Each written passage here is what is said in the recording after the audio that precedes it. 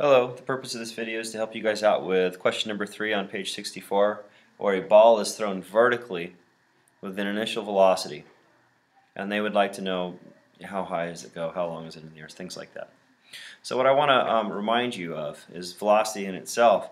If we were going upward, we would call that a positive velocity, and if we're going downward, we're going to call that a negative velocity.